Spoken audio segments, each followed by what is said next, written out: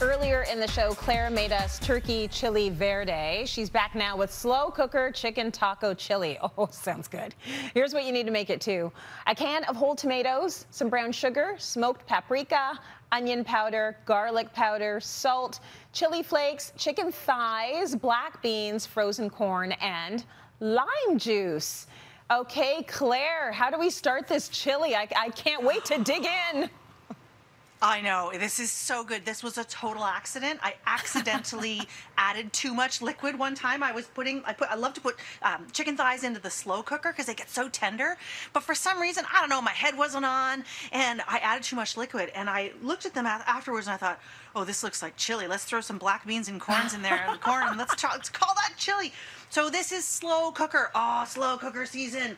And one of the things that drives me crazy about slow cookers, do you use your slow cooker a lot, Trace? This is the time of year we pull that sucker out and we're using it a lot. So something that drives me crazy, and tell me if you agree, when you've got to do a ton of work before you put stuff into the slow cooker, I just want to chuck stuff in there and forget about it, right? What is the point? I mean, listen, I know there are recipes where they want you to brown the meat and do stuff in a pan and then put it in the slow cooker. I like the recipes where you just throw it all in the slow cooker. So much easier. And that's why we're on the same page. So that's just a can of tomatoes, and I've got a whole ton of spices here. Garlic powder, onion powder, salt, a little bit of brown sugar for that hint of sweetness, and then smoked paprika, which is one of my 8 essential spices. I use it all the time. I absolutely love it. It's not expensive, it's not fancy, or you don't have to go to a special store to get it, but it is so delicious. And it adds this amazing smokiness to this whole dish. So the tomatoes and all the spices go in there, and then I use my favorite handy dandy what is that thing? Tomato masher today. It's a potato masher.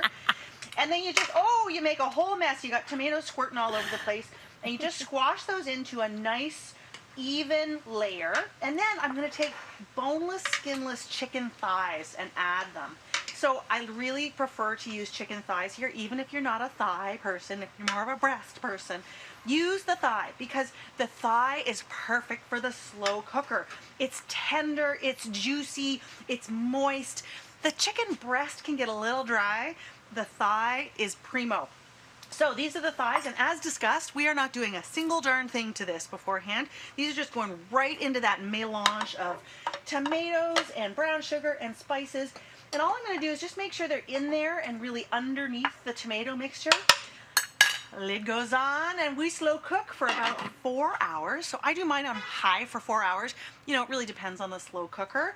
But my slow cooker will switch to warm after 4 hours, and then I just ignore it until supper time. And after that, after it's really braised for that amount of time, I took a little bit out to show you.